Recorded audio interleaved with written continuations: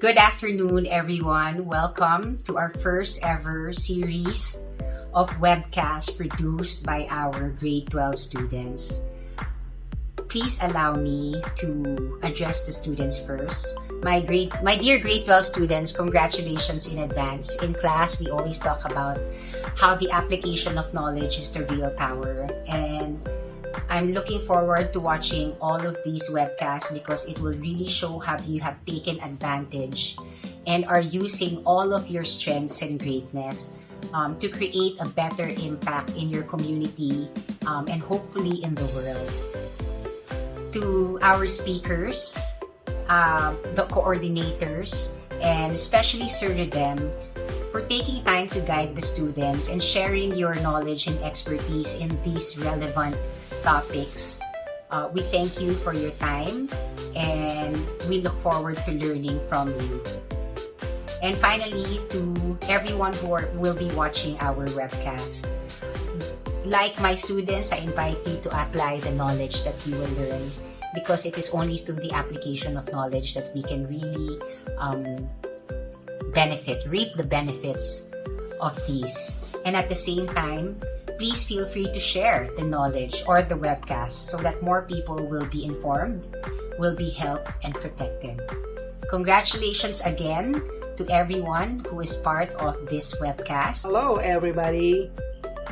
First and foremost, let me extend my praise to the grade 12 students under the helm of Mr. Redem Taco, their instructor in the subject Empowering Technology.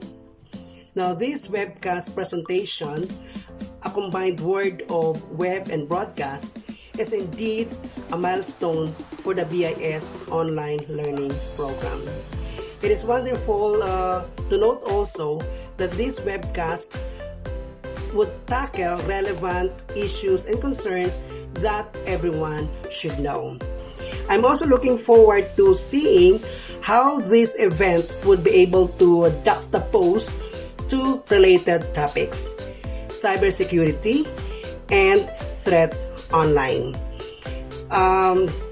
Being in the era of technology, every user or owner needs to be protected from cybercrime, hackers, spyware, computer viruses, and the parameter of the data protection policy. Now, adding thrill to this webcast is a former BIS teacher would be sharing a topic that is timely and relevant. This will surely help everyone on how to cope up on the online school and mental health amidst the pandemic. Exciting, isn't it? So once again, to the grade 12 students with Mr. Taco, congratulations. And to the esteemed speakers, thank you for saying yes to share your expertise to everyone present in this webcast presentation. Thank you so much and thank you, God. Good morning or good afternoon, wherever you might be, may it be here in the Philippines or in other countries. Before we start, I would like to thank all of you who have tuned into our webcast, and we would like you to know that we greatly appreciate it. Not only that, we would also like to thank our 3 guest speakers and teachers who have supported us through this webcast. So let's go on with it. I am Ryan Chua of grade 12 Benedictine International School, and I will be your host today.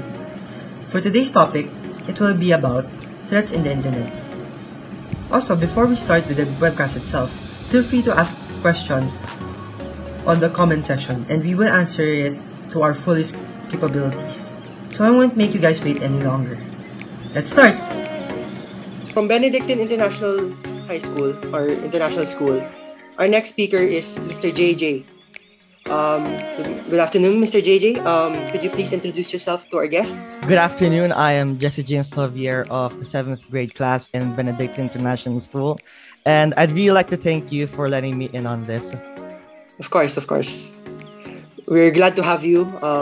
We really appreciate for giving us your time. Just to start things off, how are you during this pandemic? I'm actually doing quite great. Even though we're actually moving into our new townhouse, there's not really any direct problems with COVID, but lately, we've noticed that there have been like a spike in cases, and we've just been trying to be safe and staying indoors. Of course, we want our guests to be very safe. So we're gonna start with our questions for Mr. JJ. Our first question is, do you know how to decipher whether or not something is real or fake news? How can it affect someone's life? So in my opinion, telling real news from fake news is pretty tricky, especially with those who are unfamiliar with the media, right? So, but of course, there are definitely many ways to figure it out. So let's say, if you're reading a headline, you really need to be skeptical because to be fair, not everyone can figure it out, right? So you have to think logically here. What does it claim? When was it published? Where was it published? So if you use your common sense, you're less likely to fake for false news. But despite this, you have to be very careful when reading articles because it's really easy to trick people with false information. And this can really affect someone's life in many ways because nowadays, fake news can seem so believable that it's actually so hard to determine the truth. Like, let's use this pandemic as an example. As coronavirus spreads around the world, so is fake news. A lot of YouTube videos or posts on Facebook, they share a lot of complex conspiracy theories that can make a lot of sense to those who are oblivious. Like, the coronavirus is an engineered bioweapon that was accidentally or purposely leaked. Yeah, or, I've heard of or the vaccines, they're gonna make you die. Like, they were made by doctors, but, you know, they're gonna make you die. When we believe these types of fake news, it causes real-world problems by discouraging people from getting vaccinated, wearing masks, and staying indoors. Yeah, for me, I have parents that are very old. They tend to believe everything. So it's good that us younger generations already know how to sort of decipher it, and it's our duty also as students or as younger generations to teach people to more or less know the difference. Yes, in the end, when we have our own computers, or any device actually, it's really our responsibility to know what's real and what's fake in the end. Yeah. Okay, for our next question, do you think that cyberbullying is a big problem today, especially because of the technological advancements in the past years? Yes, of course. Cyberbullying or bullying, they're all big problems, and especially cyberbullying, because nowadays, because of the technological advancements throughout the years, kids, and especially those who have access to the internet, they can become victims of cyberbullying. And it's not easy to escape because you're not on the campus or on the playground, right? And many people, especially teens, they connect through social media. So it's really hard to ignore online harassment compared to the traditional bullying in schools. And in the end, it's very dangerous with genuine, severe, and sometimes deadly consequences because it can lead to suicide. Yes, because of Messenger and everything, you have so many ways to chat a person, like in Viber or in Facebook or Instagram. There are a lot of ways to do it, not only just one way like before. More than that, there are also predators. It's very dangerous nowadays. Our next question is, could you possibly cite examples or possible apps that may be breaching someone's data privacy? I can't really mention a specific app that could be breaching someone's privacy, but it's actually really hard to detect sometimes. The antiviruses, they can't really detect the apps that you download. So these apps can disguise themselves as helpful programs, but things are actually happening behind the scenes. For example, keyloggers or rats, they can be one of the many harmful programs that can be used maliciously. It's very hard to find out if something is trustworthy or not because nowadays, our only ways to talk to people are via Facebook or Messenger. Yes, I completely agree with you. Due to this problem in data privacy, how do you think it can affect a person for you?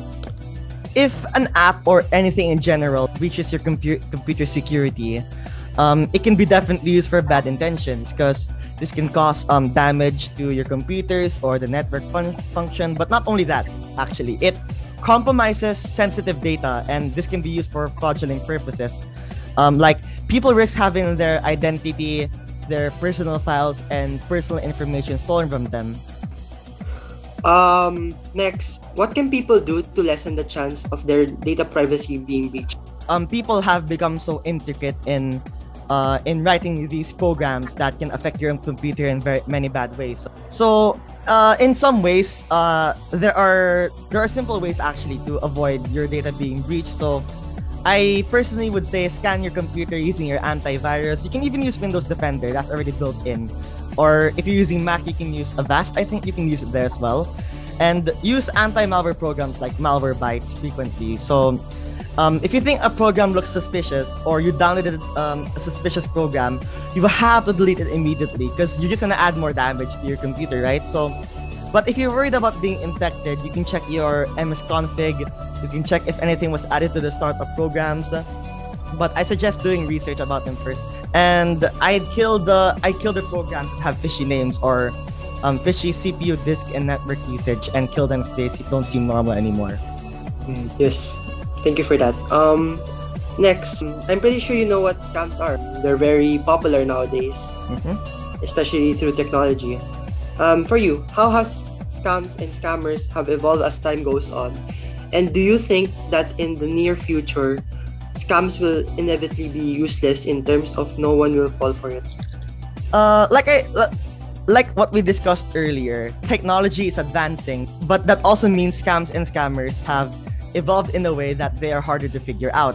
But as people become more careful of these scams, and I'll be answering the near future question now, I don't really think that in the near future scams will inevitably be useless because as more people become more wary and careful of these scams, the more intricate and convincing they will be. It's very hard to predict. Yes, how do you think this scamming industry became so big, and how do you think we can better educate people to not fall for it? The scamming industry has become so big because, simply put, greed. It's come to the point where it can be even considered a profession.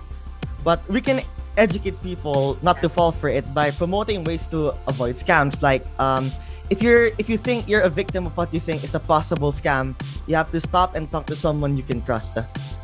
Yes, I completely agree once again. So that's basically it for today. Once again, I would like to thank you for giving us your time. No problem. I'm great to be here. On to our next speaker. Good morning, Miss Daisy. For today, we have Miss Daisy as our guest teacher speaker. So I will let her introduce herself. Good morning, everyone. I am Teacher Daisy M. Solomon. I graduated from St. Paul College, Quezon City. And I am currently working at Benedictine International School as a Filipino teacher and systems thinking coordinator. Thank you, Miss Daisy, on that. Right now, we're going to start with our questions. Our questions for you. Do you know how to decipher whether or not something is real or fake news? I can easily decipher whether it is a fake or real news because of my own perspective. For me to be able to decipher a fake and real news, I do self-check and get the facts. I check the comments. I read the quote in the story or in the news I'm reading. I pay also attention to the legitimate sources and even looked at who said it. I really agree with that po. Me myself, when I was scrolling through Facebook, I've already seen a lot of fake news and stuff like that po. How can it affect someone's life po? For the fake news, of course, it really affects their life because like what they said, it's create confusion. So there will be misunderstanding about important information. So I think that is the effect for the people or someone's life. Do you think that cyberbullying it's a big problem nowadays because of technology?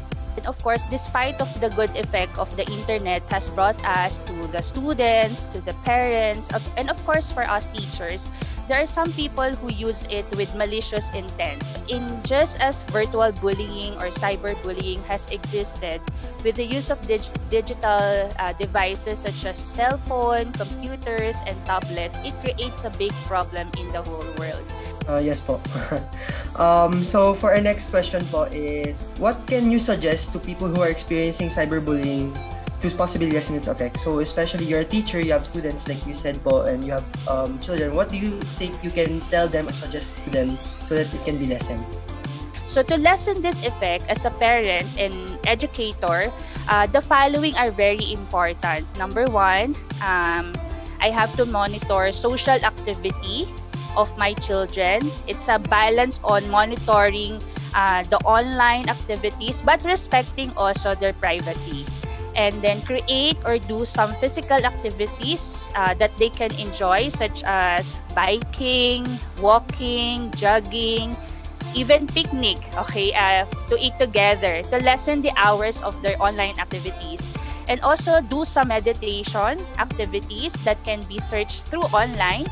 And also have a meaningful communication with my children, with my students, to respond with love and support.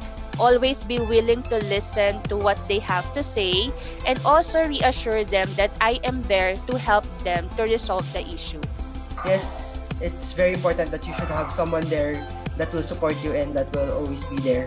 So next is, could you possibly cite examples or possible apps that may be breaching someone's data privacy?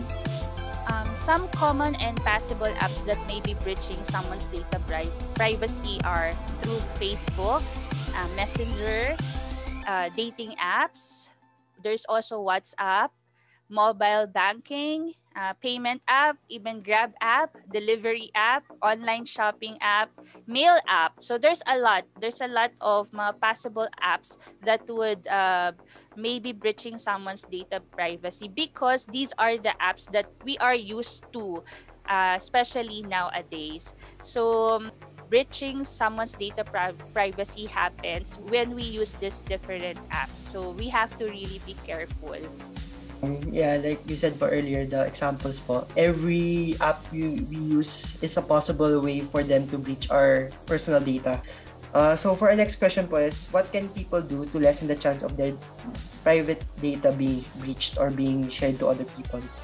For me to lessen the chance of my private data being breached, I secure the password. I update the software. I use antivirus protection. I never give, that's very important, I never give and share important details of my bank account, such as PIN number, passwords, and others. Yes po. There are people who send their numbers and who's shared where they live, and sometimes it can really be bad if people can access those data.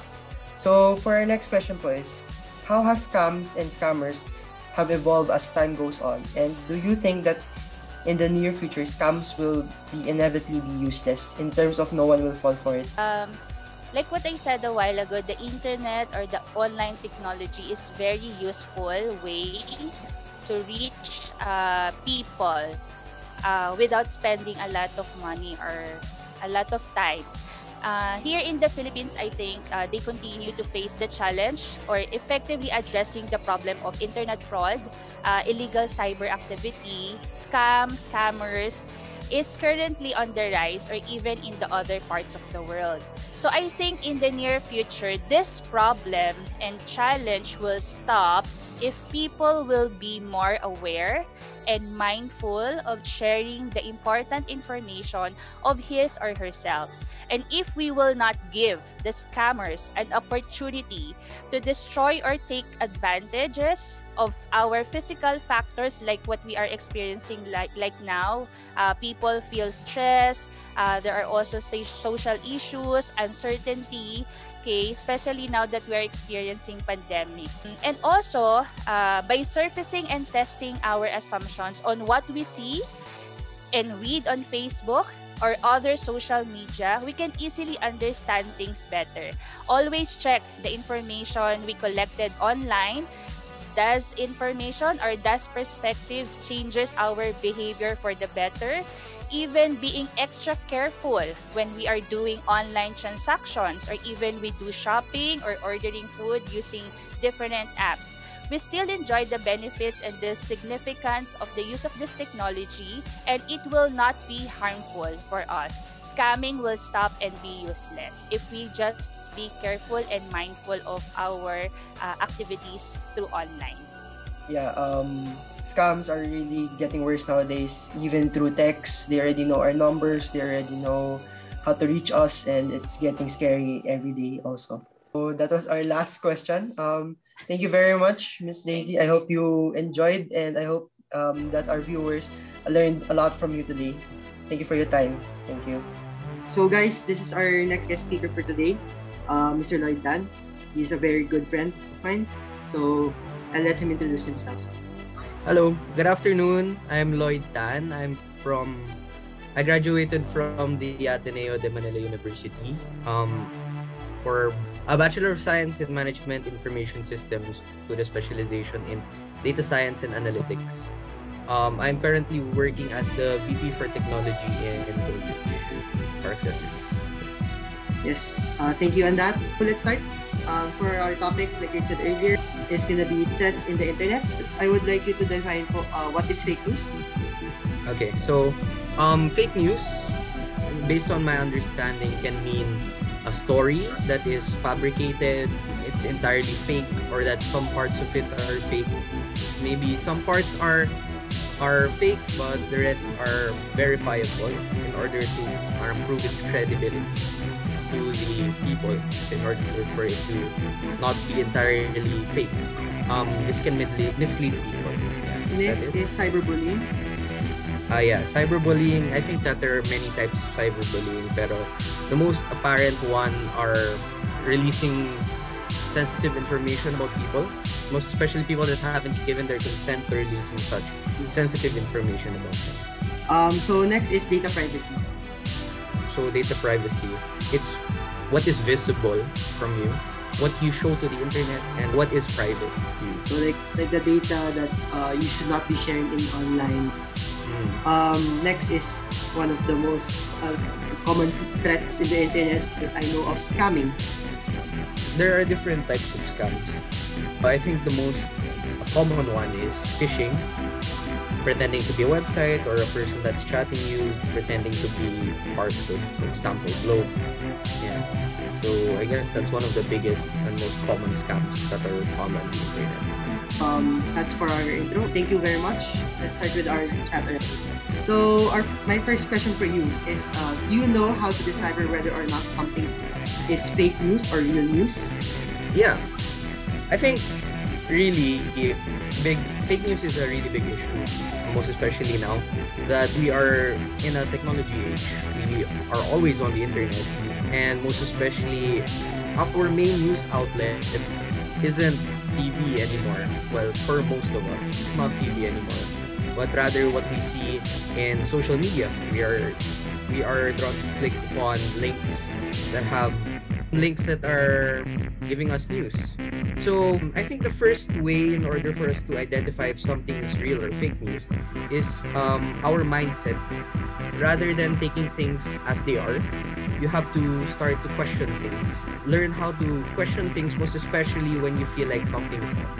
Yeah, if at first glance you think, oh, this can't be right, maybe it isn't. But since a famous person said it, or maybe a famous news outlet said it, maybe you're going to say, oh, that's it.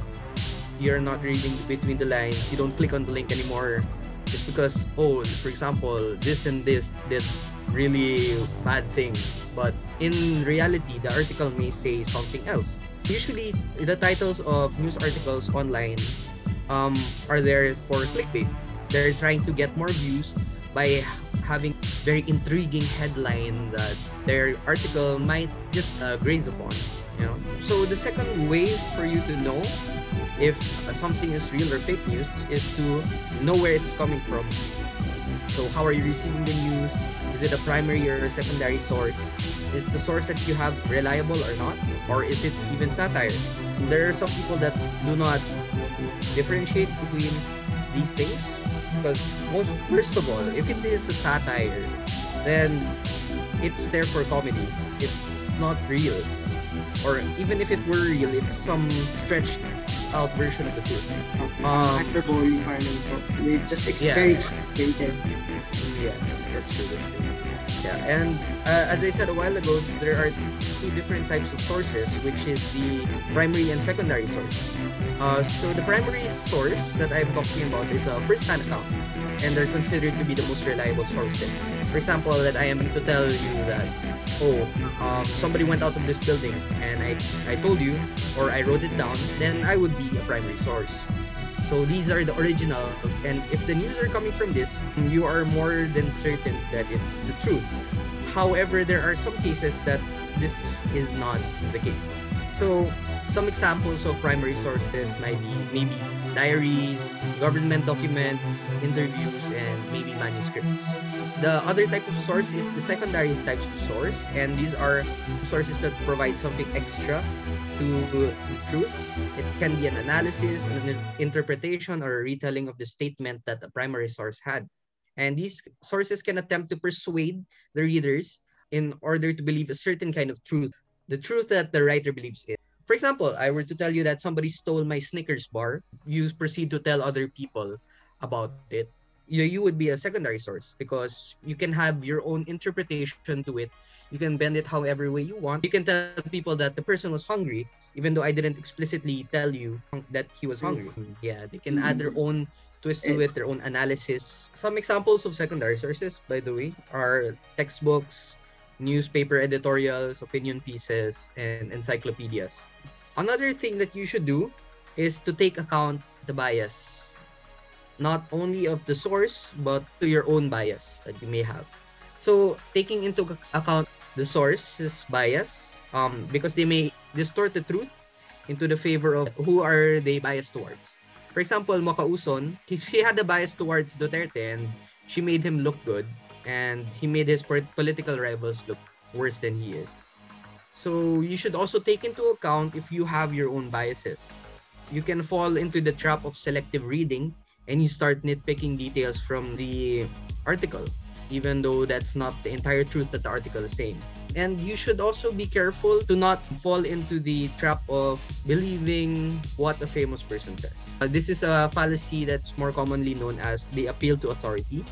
For example, LeBron James says that a certain type of vitamins is good for you because he takes it. Then a lot of people will say, oh, LeBron James takes this vitamin, so it must be true. But LeBron James is actually not an authority on vitamins.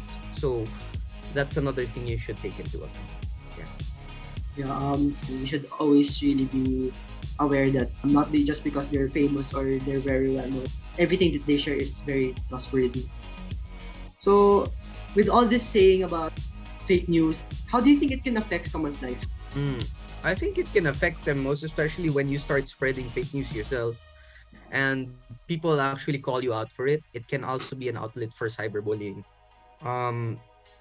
People will start calling you out, oh, that's fake, why are you spreading that? And it can also lead to more misinformation and a lot of people spinning it the way that they want to, adding their own truths to it, but mostly cyberbullying and trolling people. Right now, actually, I feel that why people believe so much fake news is because the people, their friends, their family are actually the ones who share it to them, and that's why they feel that they have to believe it because it comes from their family or their friends. Yeah, I mean, I believe that also. I guess that's one way that fake news spreads. Like you mentioned earlier, I wanted to tackle another threat in the internet. So my next question for you is, do you think that cyberbullying is a big problem today, especially because of technological advancements in the past years? Yeah, I think it's a big problem, most especially right now because it's so easy to get on the internet. And because of that, there's not much internet literacy when it comes to accessing the internet. So you can even own a smartphone for even less than 5,000 pesos, and that leads to a lot of people that aren't really tech savvy to go on social media. Maybe they share things, they do things that they aren't supposed to. So this can lead to a lot of cyberbullying, most especially when there is a leak of personal information, be it through unauthorized access of their device or maybe from the person himself. Like, for example, somebody who isn't tech savvy or who is literate in the internet might accidentally share a picture that they weren't supposed to. Also, right now, cyberbullying is more apparent because it's so easy to stalk people, most especially on their profiles when there's not much privacy settings. This can lead to many dangerous situations. Some photos that may be leaked can be saved onto the person's phone, and it's very troubling because even if you take something out of the internet, it stays there forever. So um there are a lot of people that tend to call out or humiliate people using these photos or conversations that they might have, and this can really affect a person's mental health, and that's very troubling, most especially in this time that we are very dependent on the internet, and most especially these days, not even because of your personal information, even through your own opinions, you can be already cyberbullied. These days, people are very easily triggered about people's opinions, and it can lead to a lot of flack coming from social media, even people that you don't know. And it's so easy to create dummy accounts or fake accounts in order to bait out personal information, because it's so easy to flame people on the internet, most especially because um, you're behind the keyboard and you really don't have much repercussions when it comes to this. Right? Yeah. Actually, for me, now more than ever, it's easier because everyone is already online. Even school is already online. So people are just like one text away, and it's easier to bully people. That's just one text away, really. You can just contact them. You can't really evade them as much. They can really bully you immediately. So on that, you actually mentioned earlier that it can actually affect someone's mental health and someone's feelings. What can you suggest to people who are experiencing cyberbullying to possibly lessen its effect? I think the first way and the most preferable way is to actually talk to the person that's cyberbullying you. And if you can come to some sort of agreement, some amicable agreement that would benefit you or maybe benefit both parties, then that would be the best course of action. However, there are sometimes that this does not happen. And I really suggest that you try and take some time away from the internet if you are experiencing some sort of cyberbullying. Maybe even deactivate your account, try to get away from the toxicity. And since it is very easy to bully people, just try not to spread anything else, or don't play something that you really don't want to share. And when you're trying to address what had happened, for example, somebody leaked some photos of you or some conversation that led you to become like some sort of bad person. Only try to address the issue when you think that people will start to understand, or you should really take a more apologetic side to it, rather than trying to defend your position, unless you can prove that you are really in the right. And if it is severe, really severe, and it's really affecting you in some way, you can go to the authorities, but this should be the final resort, because there are actually laws protecting data privacy and from cyberbullying. My next question is actually about scammers. And do you think how has scams and scammers have evolved as time goes on? And do you think that the near future scams will inevitably be useless in terms of no one will fall for it anymore? I think scams have really grown a lot. It's very Convincing nowadays. yeah, right now it's really convincing. Like, it's so hard to detect sometimes a scam, most especially if it is done correctly, very well made, and most especially if they targeted you for a long time. It's so easy. I guess there's a lot of scams, for example, spear phishing, vishing, smishing, whaling, email phishing. There's also, I think the most recent one that I have come across is angler phishing. That's what they call it, angler phishing. And I think there are some people, there are some of us that have been mentioned on Facebook before, that from somebody that we don't know. Somebody just suddenly mentions you, and then it's a link to, let's say, a porn site or some cloned website that we're not sure of. And it's a type of drive-by attack because it's a two-stage attack. First, it tries to download a Trojan horse onto your computer when you click the link. And after you do click the link and it downloads the Trojan horse, it will start to mention a lot of other people's names so that they can find the link, and hopefully they will click it. And it's very troubling, and a lot of people really don't know that that's possible. So on that, how do you think that the scamming industry became so big, and how do you think that we can better educate people to not fall for it? I think it's so easy to do. That's why. I mean, you can automate so many of the processes. When it comes to like phishing, smishing, it's really more on social engineering. It's more on social hacking. How you talk to people, how you think somebody who's going to believe it, how you research a demographic of a person. I really think that it's easier to do, and it's a lot of money. Like what you said, it's a multi-million dollar industry, and I really think it's very ripe now. The industry right now is very ripe because a lot of people are still new to the internet, most especially those that need to go into the internet. Old people that started being taught by their grandkids, for example, or people that really aren't well versed into the internet but have to use the internet because they need to for work. And I really think that there are a lot of ways for us to educate the people that are getting scammed, because first of all, it's a change of mindset on not believing, like for example the fake news, not believing what you see. It's too, if it's too good to be true, then it might not be true. Like, oh, I won an iPhone from what? Nothing, diba? And I really think more active prevention rather than just reaction is better. You have to prevent the attack from happening before rather than reacting to the attack.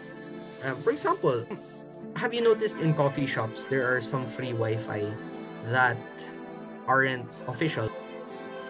There are some Wi-Fi that are unprotected that you can connect to.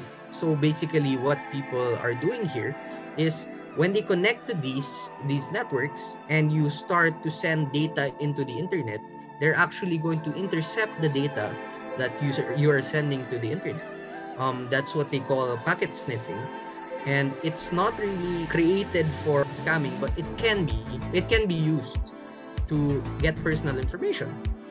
That was my last question for you, and once again I would like to thank you for your time. I hope our viewers will learn a lot in terms of they can educate already themselves, not only themselves but also the elders who are already transitioning to online. So once again, thank you, Mr. Lloyd.